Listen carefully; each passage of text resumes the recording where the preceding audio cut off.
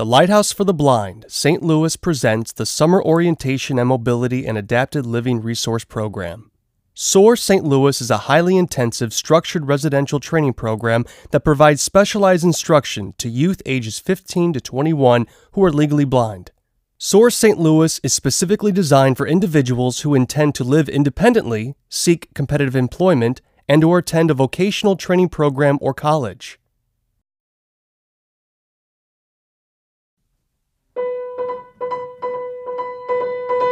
S.O.A.R participant plays original piano piece as video shows a participant crossing a busy street, cooking in an apartment, threading a needle,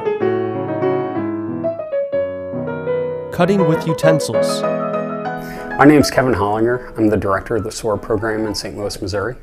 In 2006, the Lighthouse for the Blind and the St. Louis Society for the Blind got together, and they had this creative idea to host a summer program for youth who are blind and visually impaired. The program was to focus on transition skills for the kids, whether it's into employment, going on to college, or just independent living. Each year we see 12 kids arrive at S.O.A.R who both have varying abilities as well as disabling conditions. But by the end of the program, we see a group of young adults with a united sense of accomplishment and of confidence. When you get up here and you're running out of room, you can go at a diagonal. All the participants are legally blind, so their vision is quite reduced, and they come here seeking the activities of daily living and the orientation mobility. Many of our students also have other disabling conditions, such as a hearing impairment and orthopedic impairment. So we welcome all of the kids who have the potential or the desire to live on their own. My name is Pam Arbeiter, and I'm a teacher of the visually impaired and a certified orientation and mobility specialist. I think S.O.A.R is an amazing program. The things that Lighthouse has been able to do with their programs is just really change things in the state of Missouri for our students. We hire highly trained and highly qualified instructors and college mentors. We partner with universities for graduate interns to come and spend time with us. So we've invested a lot into our staffing, and we feel we have something great to offer these kids.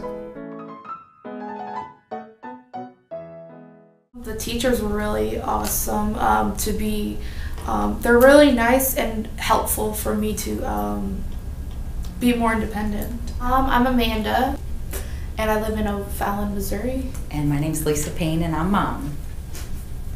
From young to old, you're not sure what your child's able to do, so you support them in the things they like to do. And so finding this program has really given her a lot of the skills and confidence and independence that she needed to live on her own. You get to be more independent, and maybe in the future you can actually live on your own and don't have to live with your parents anymore.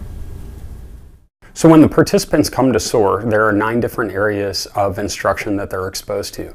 That includes cooking, kitchen management, money management, clothing management, self-care and hygiene, etiquette, home maintenance, careers, as well as orientation and mobility instruction.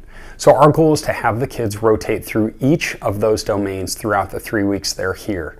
They rotate through those domains to get one-on-one instruction, just them and an instructor, and we progress them at the level they're at. This is not a set program. Everything is individualized. Our students get a lot of exposure to money management. They're expected to manage cash and sometimes gift cards while out on the residential outings, but we also teach them about budgeting. We teach them about tipping. We teach them the simple math and strategies to manage their money.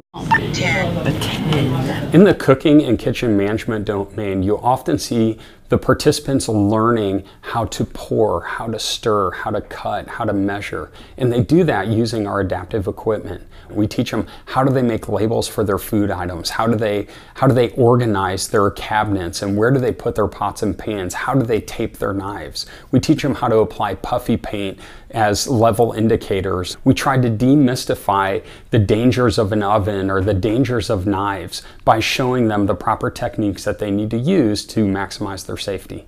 And if that's not working, we're going to try a piece of bread as a pusher.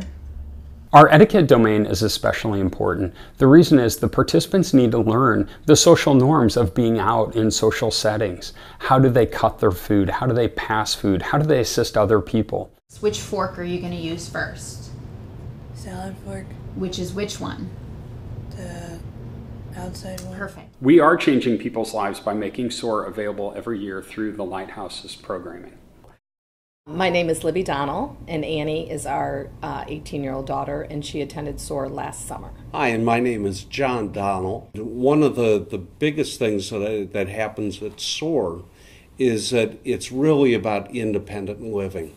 And so after the 3-week time frame, Annie came home and she was like, I can do this, I'm going to cut my meat, I'm going to do this and that. You know, they're so very excited what they've learned and how they've grown, and Annie could feel it. You could just look at her and she knew she had really accomplished a lot.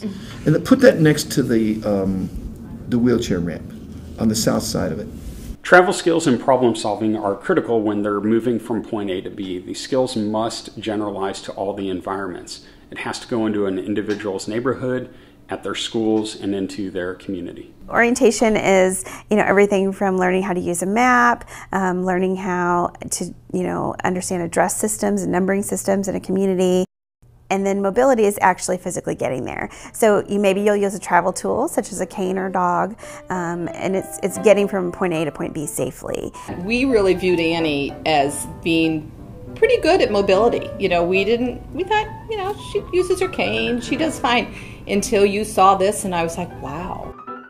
S.O.A.R participant continues to play piano.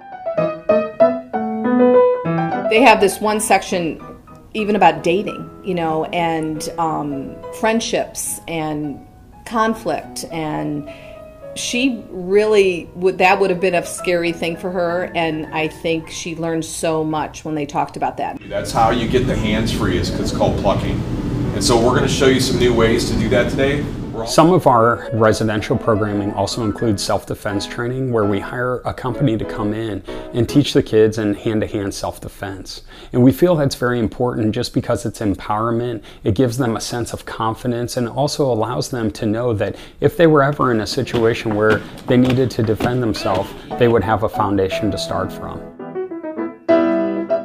We go and visit a retirement home for women who are blind.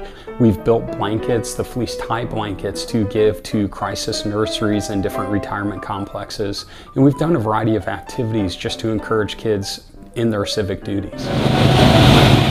Participants riding in go-karts. We also have a lot of fun activities, and we do everything we can to get the kids out on the town. That reinforces their orientation and mobility instruction. It reinforces their activities of daily living in terms of their hygiene and their grooming and how to manage their clothes. A participant in a batting cage. When the program is completed, the parents get a very comprehensive report. That comprehensive report includes an individualized report from every instructor for their participant. A participant uses a device to help read nutritional information. Package size 8 patties. The students that I've seen that have gone through the program have gone on to go to college, to be employed, have really become more independent in their communities and in their families. And parents of former students will tell you that this program has really changed their child. Every staff member at S.O.A.R strives to provide an environment of support and encouragement while we maintain high expectations. We're going to combat feelings and situations of isolation, and every kid is going to learn that there is a future and a hope for them. We are really looking forward to Annie going to college in the fall. We will drop her off just like we did our other kids, with the same, we're going to really miss her, and but with the assurance that we feel very confident that she has the skills to be able to be on her own. This is the best education anybody could have. The participant finishes his piano piece and smiles. To apply for Summer Orientation and Mobility and Adapted Living Resource Program, please visit the Our Programs See the Future tab on the Lighthouse for the Blind St. Louis website, www.lhbindustries.com. Call 314 423-4333 or email soar.stlouis@gmail.com.